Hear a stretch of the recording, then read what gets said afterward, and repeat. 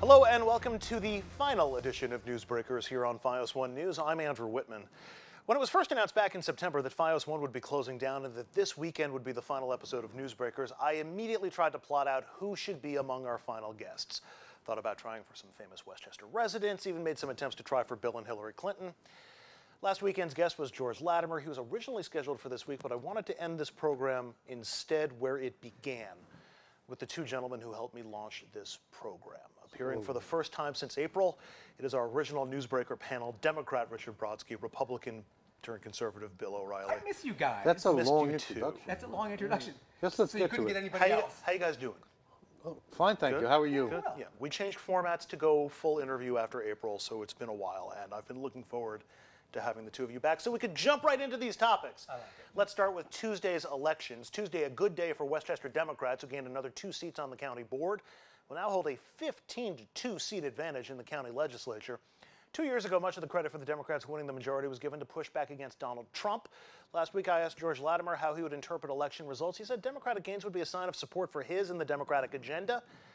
Is this more than just an anti-Trump vote? Is this a vote in favor of the Democratic and Latimer agenda in Westchester, Bill? Meaning no disparagement at all to George Latimer, who's a very nice man. This is coming from the national atmosphere. I mean, the atmosphere is so heightened right now that Democrats are voting straight Democratic ticket, Republicans are voting straight Republican ticket, and there's more than twice as many Democrats as Republicans in the county. And the reason there are twice as many Democrats as Republicans is because the Republican Party has shot itself in every part of its anatomy except one. And you cannot run a political party as though they represented rural areas in upstate New York and expect it to thrive in the suburbs. George has done very well. He's consolidated those trends. He gets the credit for that, but the Republican Party is morte. I have a question for you, because in past generations, there would be Democratic waves nationally, and Westchester still went Republican locally. There's a distinct difference in terms of the agenda on the local level, in terms of taxes and budget. Yeah, we've been through this before. Most recently was from 2002 to 2008. It was incredibly difficult to run as a Republican in New York, and especially in Westchester. So why is it different now? Because of my theory always was it was the count. It was the Florida count that you worked on, and Democrats were really upset. In 2008, you could have run. You could have run Teddy Roosevelt and lost. But in 2009, it all changed after the Obama election. You didn't run Teddy Roosevelt. You run a series of right-wing candidates that are out of step. People are not stupid. They don't like the policies that the Republican Party has adopted. Now, they don't like Trump, and there are demographic changes, but you can't run as an anti-choice, bail out the rich. Nothing to do with it. Pro-gun party. It doesn't have anything to do with it? It has nothing to do with it. In 2008, you could not elect a Republican in Westchester. In 2009, Rob Astorino, a conservative Republican, wins by 13 points based on Republican messages, conservative messages. And the voter has learned their lesson. And then won re-election by 13 points. Does the atmosphere change when Trump got elected? Love him or hate him, that's just a fact. Does the blue trend in Westchester continue? Does it outlive Donald Trump? Of course it does. You're seeing it in the registration numbers. And it's not a good thing for the Democrats. You need an opposition party. Otherwise, A, you factionalize within the majority. And two, you don't find yourself being checked intellectually, politically, or ethically. And it's a problem not for these Democrats who are good people, but for any party. It's a good and gracious point. But ultimately, I think we're seeing these two parties are sticking around. There's only two choices. These pendulums do swing back and forth. Where this ain't a pendulum. This is an earthquake. Now, interestingly, we're in the middle of one, but it'll come back. Interestingly, as Westchester appears to be getting bluer and bluer, we're not seeing that extend to Nassau County. Nassau is often compared to Westchester. It's retained a GOP-led county board. Now, both counties and regions are essential if Democrats are going to keep control of the state Senate next year. You guys know more about the differences between Nassau and Westchester politics than I do. What's the difference between the two counties, and is this a warning sign for Democrats to try to keep control of the state Senate next year? If that's the only thing they have to worry about, then the Democratic Party is in good shape on Long Island. Long Island is demographically different. It hasn't experienced the generational and ethnographic changes. I wouldn't worry about the Democratic Party in an even year, because whatever Trump's effect in an odd year where there were no county executive races, come fall of 2020, Democrats are coming out in streams. Oh, there's no question in 2020. I mean, Democrats are turning out in huge numbers. Republicans will as well, but the registration doesn't match up for Republicans. Nassau has always been a very Republican county. Westchester was, up until through the mid 80s, even early 90s. But Nassau is different demographically. It's got more blue collar areas. It's a much more Republican district. The party is really ingrained throughout its government. It's older and whiter as well. Okay. Yeah, And that's right. It's gonna change in Nassau too, but more slowly. And if Republicans are able to make gains in the state Senate on Long Island, it's really going to be Hudson Valley that winds up being the potential firewall for Democrats who they're going to keep control of the state Senate. I mean, it's 8 seats I think they have to it's a lot of seats to take. It'd be very difficult to take back control. Almost impossible. And even the upstate districts are showing tinges of blueness that are surprising a lot of people. The Republican Party has committed suicide, and it's not in anyone's interest. I think the partisanship is going to stay in New York and in Westchester and the Hudson Valley through the Trump presidency, however long that goes. All right, I want to look ahead to 2020 on a couple of different fronts if we can. First of all, Nita Lowey is giving up her seat in Congress. It's the first time her seat will be open since the calendar began with a 19 and not a 20. So far, State Senator David Carlucci and Assemblyman David Buchwald have declared that they are running in the Democratic field, which brings up some questions. Who's going to get the seat? Are there any other names we should be looking out for? What about on the Republican side? But my first question, there's only one of us on the show today that has been elected to public office before. Richard Brodsky, any interest in running for that seat? You should do it. I tell you, Bob, it's been a wonderful break that we've had for this many months. Yep. It's good to see you again. That's right. Who's your friend? No comment? Who's your friend? Let's move on. Let's move. That's interesting. Okay. Well, I'll ask you a follow-up question on that next week. Are there going to be are there more names? Next week? Yeah, there is no next week. I know. I was There is being no tomorrow, Rock. ironical.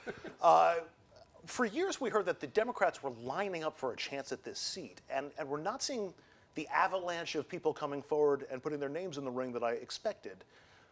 Yeah, why? I'm surprised there's not a big celebrity popping in here. I mean, I never thought Chelsea Clinton was going to run, but it's very early, and you can't read anybody out of this, including Chelsea Clinton. That's right. You got a year and a half.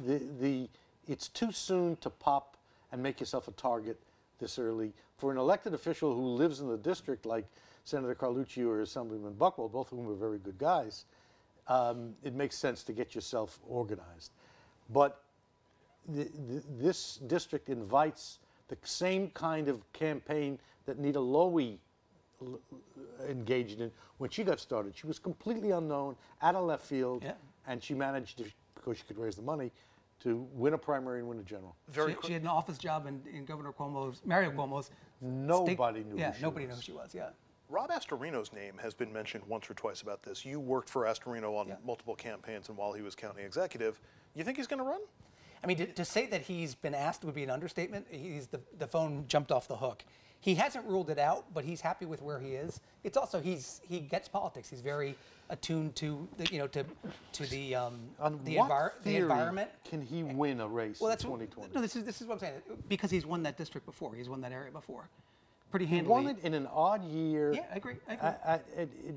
But is that one of the considerations he's had? That it's 2020, Donald Trump will be on the ballot. But he's very happy with his life right now. He's doing some really good work with CNN. He's doing work with Answer the question. Under what theory can he win the race?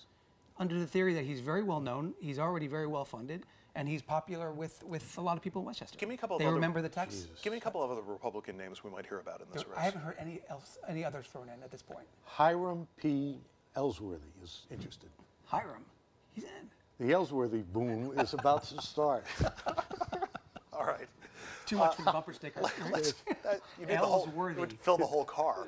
All right, finally, I got to ask you about the biggest political issue in the nation, and that is impeachment. I'll ask you to predict what happens later on this, but just what's your take on the risks and rewards of impeachment for both the Democrats and the Republicans? I want to start with Bill on this. Do you think Democrats are in a position to overplay this? No, I don't think they are. I think the hearings that are coming up are smart, the public hearings, and then this will go to the Senate. So I don't expect the Senate to convict.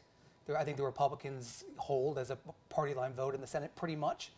But I don't think the Democrats have enough goods out there, and they have real people testifying that are respected individuals. Some of them were, these are members of Trump's own administration. So I don't think they have much to lose here. Richard? If you want to be calculating about it, this will enrage the Trump base. Now, the Trump base Could stay at 38%, right? It was already enraged. But as far as motivating turnout, I don't know, maybe. But to everyone's credit, and not everyone, but most Democrats, they're paying attention to the merits. And even the changes they made in the process are showing signs of taking it seriously. And to that extent, I think that will come across. And I don't think there'll be much political outcome a year from now from all that. Is the public paying attention? Will they pay attention? My fear is that everybody's so entrenched that they're going to hear what they want to hear or take out of it the conclusions they want through the process, that nobody's doing this with an open mind in the public. I think that's the case, and I think the public already pretty much knows, I suspect, what's out there because things have leaked out of the committee. But now they're going to see it on TV. They're going to see it live with hands raised. That once the whistleblower report came out, there was a clear, dramatic shift in public opinion. People who were saying, wait a minute, that's true, are now saying, you have to follow the evidence. I also think Bill was correct in pointing out that the hearings themselves will create their own television reality, which, as we saw in Watergate, matters. We will leave it there. Where does the time go? We've reached our first commercial break on our final episode. When NewsBreakers returns, comedy and comedy in politics. They're in short supply. Perhaps Bill and Richard can help us find them.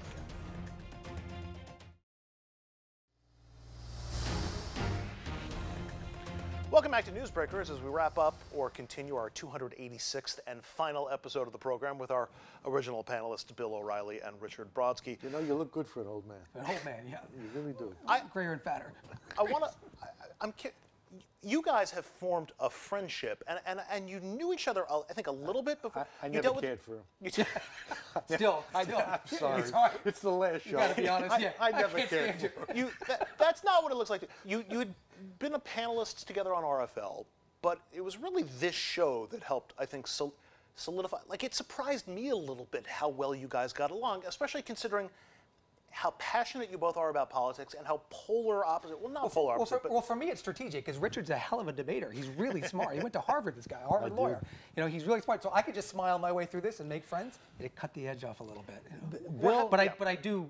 Yeah, we have made the thing friends. that made it possible for the TV dynamic to work as well as the personal dynamic was, and I have to say something nice about myself here as well as Bill. Naturally. Both of us have taken a very careful and principled view of politics and tried to adapt the professional elements, the partisan elements, to a core set of principles which matter. Bill's decision to walk from the Republican Party when Trump became the nominee was prescient, important, and a model for how to handle yourself as a partisan when a line is crossed. And that underlay the banter, the conflict, the arguments that we've had. So I do admire his principled positions, even when he's screamingly wrong, which is most of the time. So there's a lot of Republicans who disagree with that. Yes, They've there given are. me HE double hockey sticks. Yeah. Well, Well, here's my question, because in our politics in a wider sense, but also in our everyday lives, we're going to have Thanksgiving dinner in a few weeks, and there's going to be political bickering at a lot of Thanksgiving tables. How can we apply the lessons of your connection to each other to our wider politics, to our wider lives? Because we're not in a place where we get along. Right. To me, it's not fun if we're just yelling talking points. I mean, you could do that. You do, like, you know, Crossfire started and it's each side yelling at each other. It's not honest. Like, you have to talk about things in a real way. It's also not social media. One of the things that we had to deal with is we weren't anonymous. And if you said something stupid or really rude, there were viewers and professionals who looked at you and said, what'd you do that for? The anonymity of social media is one of the things that has let the level of discourse just degrade. Completely degrade. To the extent you're saying that we never fell into that trap, thank you. It's the only nice thing, I think, the only nice thing he's ever said about us. That's a nice thing, yeah. There have been But we appreciate it. Keep it up. Thank you. But again, how do we apply this beyond this? Is there a way? Can we come back from this partisan divide that we're in? It's very difficult to do, and it's There's been going on. hatred It's been going on for a long time. I mean, in the early '90s, I was running the Metropolitan Republican Club in the east side of Manhattan, a very old, kind of distinguished TR club that's gone a little bit askew in recent years. TR club? You know, it was Teddy Roosevelt. Yeah, he founded it in 1902. And I wanted to invite. I noticed in the old yearbooks there was always a table at the annual Met Ball, and there was always a table for the Democratic district leaders. And when I became president, I said, I'm going to bring that back. And so I talked to a Democratic district leader that I was friendly with and said, would you guys like to come? And she said, don't even start this. This isn't happening. And I talked to Republican district leaders, and they said, this isn't going to happen. No way. And I was shocked. And that was during a much less terse times than It's today. not a partisan divide. There are still Republicans and Democrats who can talk to each other. It's a cultural divide in which there's a rough party alignment. It's cultural, that's right. But it's not the people in the elites who are unwilling to deal with each other. They may choose not to because of underlying politics, but there's a grassroots sense that if you're not with us, you're really against us and you're traitorous. That's, again, I think, a function of social media and an unhinged willingness to say or do almost anything. Yeah, and that's also a function of independent expenditure campaigns. It's a function on all sides. If you step out of line as an elected official or as a campaign, you will pay a heck of a price. You will be knocked from office. And also hold the Democratic and Republican parties responsible. The Democratic elite left its historic concern for average people, and the Hillary candidacy became the model for that. The Republican Party got taken over by Tea Party activists who were crazed in many ways. And both parties invited an extreme and ahistoric change in their fundamental constituencies. You can't be a Republican if you're not for Trump anymore. You can't be a Democrat if you're not. And I missed the Tea Party because they stood for fiscal responsibility, and that's what kills me. I consider myself one of them. You guys are depressing me, and I was already depressed before we started this. I got more. Give me a positive. Is there any? Give me some I'm reason positive for hope. There's no hope. I'm positive you're right. You wanted a positive? It's hopeless. The more alarming thing is, if we have time for this, good. Yes, the more more alarming alarming. thing, I mean, I've worked in politics professionally since 1986. It's a long time. And I do the propaganda side, which was, you can't use that word anymore. Goebbels ruined it for everybody. But our job, on my side or on the counterparts on the Democratic side, were to take basic facts and you spin them as much as you can. You Right. can spin turnips into gold. That's all fine. But today, with digital media and the rest of it, and the diminishing local news services, you can get away with anything.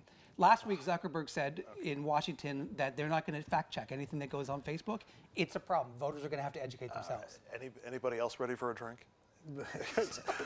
Only one more time that I can say that NewsBreakers is going away and coming back after a commercial break, and I just said it. Predictions and farewells are next.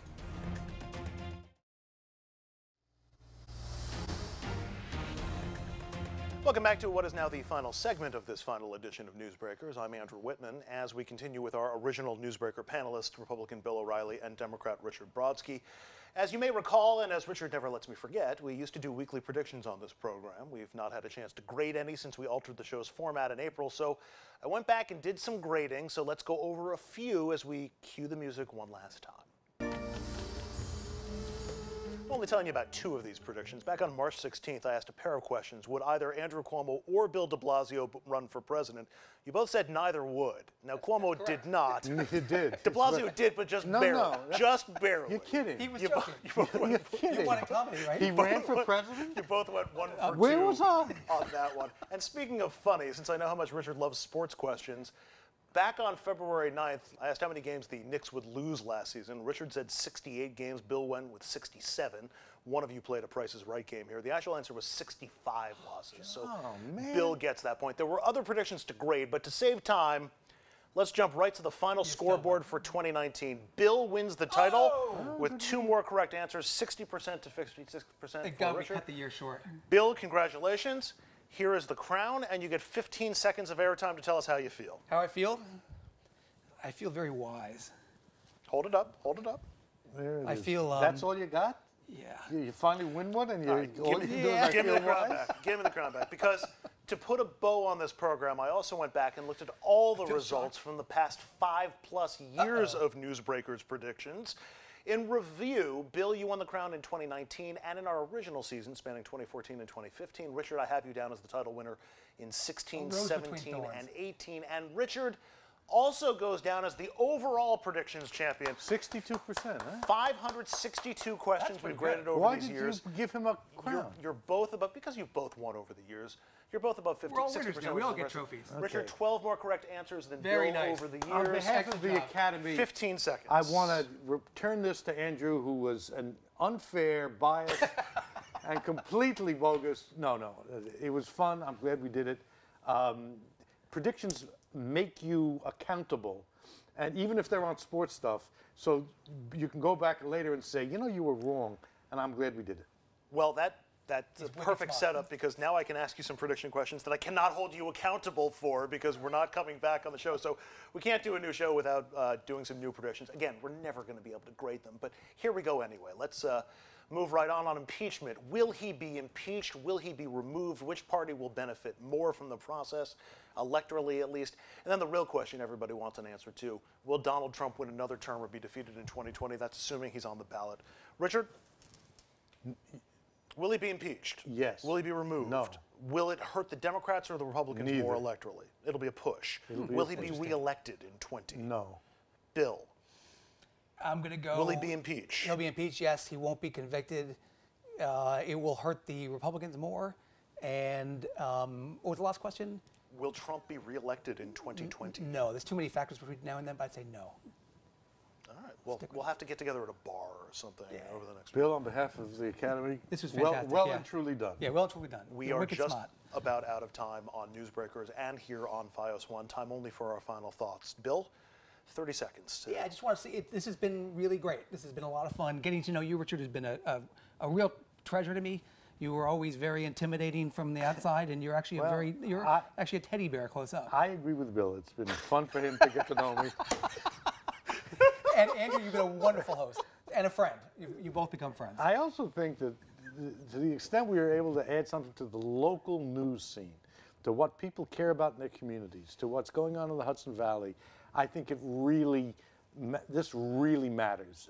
Whatever our individual strengths and weaknesses fall by the wayside, people need to have these kinds of conversations. They need to have them with a little comedy and a little comedy. It's a good line. It is, and for better or worse, I'm glad, Bill, you've been a great friend and partner, and I'm glad we had this opportunity. You should run for that seat. You're an actual public servant. Move on. Gentlemen, thank you both. It's been an honor. It's been a privilege. It's been a headache. And it's been terrific working with you both. I really appreciate it. As for me, I want to begin with a regret, my only one where this program is concerned, that it took me some time to figure out what this show was and could be, and that time wound up being wasted. I hope Newsbreakers served a purpose, and that in that service it was a net positive. I know we tried. I've tried to find time over the past few weeks to thank the people who worked behind the scenes to make this show possible each week and for each of the past 286 weeks. But I need to mention our top editorial staff, news directors, assistants, managing editors, executive producers who have helped make my work for FiOS1 even better. I need to thank both Verizon and RNN for making this program possible. I also want to thank the hidden helpers of the people who appeared here each week, the staffers, the press secretaries, the public affairs people, the ones who took my requests and questions and pressures and bad jokes. You know who I'm talking to, right? I thank you all as well. And of course, my thanks to you at home for making any of this matter at all. I will miss you. I'll miss the debates and conversations. I'll miss shining a spotlight on ordinary people who do extraordinary things or are just willing to bring their perspectives into the court of public opinion. As for me, I'm moving up the dial a few channels. I'll be at RNN. You can see me each weeknight at 6 on RFL. We have an election to cover, an impeachment to navigate, and who knows what next. And as to the rest, about this change that no one saw coming and no one really wanted, there's not a lot I can say, so I'll lean on and alter the words of a far better writer than myself. It could have kept on growing, or even just kept on. We had a good thing going, gone. That'll do it for Newsbreakers. On behalf of the hundreds of people who have worked for FiOS1 over these past years, I'm Andrew Whitman. We will not be back next weekend, nor likely ever again, but we'll see you all soon somewhere in this region you all call home and we all call home together. Here's hoping you keep these conversations in our absence going as we pass the baton to all of you.